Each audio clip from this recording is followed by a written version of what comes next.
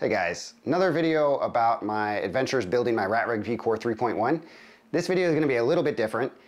I was editing the next installment in the RatRig build series, and I went a little overboard with the explainers and graphics for the whole printhead, hot end, extruder, whatever assembly. RatRig has a really cool system called EVA that it uses to enable builders of their printers to choose what kind of components they want, and as far as I know, there's not really anything else like it out there in the 3D printer world.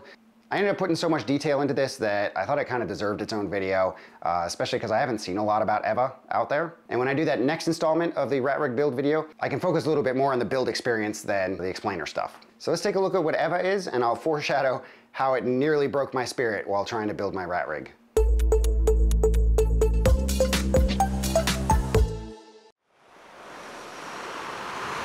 You might remember from my last video. Oh yeah, and this son of a the entire EVA hot end assembly? Yeah, we'll get to him later. We'll get to him. And now we've gotten to him. But before I get too much into it, I want to clarify, EVA is actually awesome. My poor experience with it is really just an unlucky combination of factors that won't affect most. But there's still plenty to learn from my struggles, like why captive nut designs are evil and why you should fill your stockings this Christmas with heat set inserts.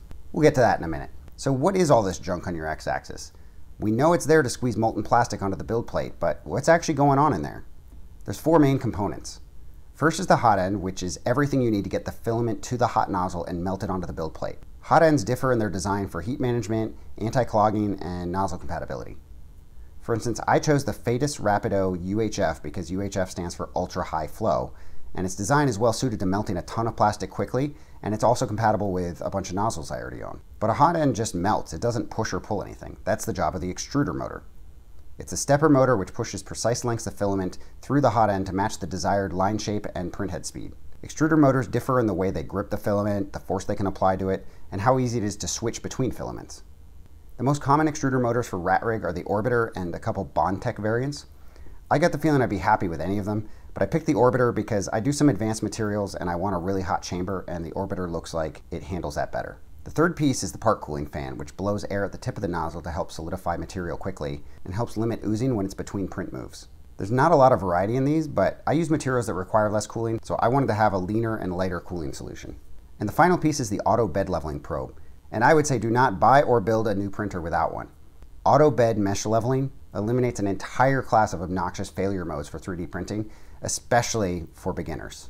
So that's what's in your printhead, and most casual users just buy a printer that comes with some combination of them chosen by the manufacturer, and it's fine, right? But if you're looking for high flow rates, advanced materials, high build chamber temperatures, or you simply plan to change filaments and nozzles a lot, you'll benefit from mixing and matching your own. The problem is each unique combination of these requires a unique mounting fixture to get it onto your x-axis. The most obvious solution is for RatRig to just prescribe a combination like the other manufacturers. But that's not what they did. They wanted to give users a choice. So one of the guys from the RatRig team, whose name I'm going to thoroughly butcher, Paavo Kutsmus, came up with a highly modular printhead design called EVA. Not all hot ends and extruders are supported, but they have quite a few already, and they're actively working on more. As long as your x-axis is a 2020 piece of aluminum with a linear rail on top, you can use EVA. You start with these four base parts that wrap around the x-axis like a burrito, just the top piece anchored to the linear rail glide block. Then, for each of your chosen hot end, your extruder motor, your desired cooling fan, and your bed probe, you simply go to the EVA website and download STL files for adapters for each component, and then you just print them off on a different printer. This is actually a really cool system and really helps push the ecosystem forward by making it easier for users to pick and upgrade parts that suit their needs. So what's the problem? Well, two things.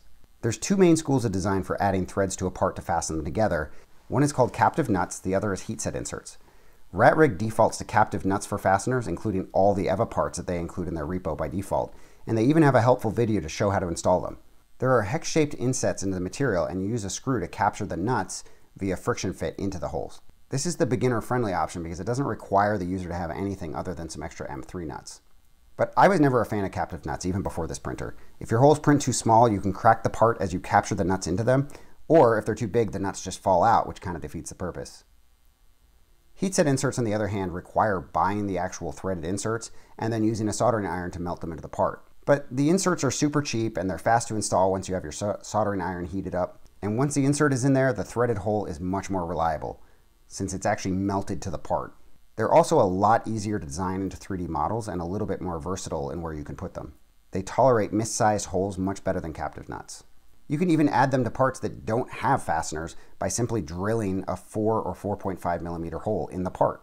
Now you can understand why EVA gave me such a hard time. First, I downloaded the default parts that were provided by RatRig, which was the captive nut parts. If I had understood EVA before I started this, I would have actually gone to the EVA website and downloaded the version of the parts that use heat set inserts, because I have a drawer full of heat set inserts. I love them. I use them for everything.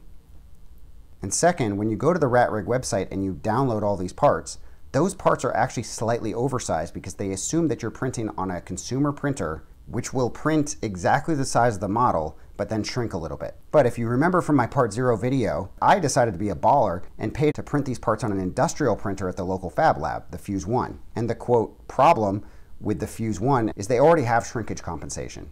So when I tell it to print oversized parts, it prints oversized parts. And the end result was that all the hex holes were too big and couldn't capture any of the nuts. They just would fall out when I would put them in. And under normal circumstances, I would just reprint all these parts, but I paid a lot of money for them, so I didn't want to just throw them out.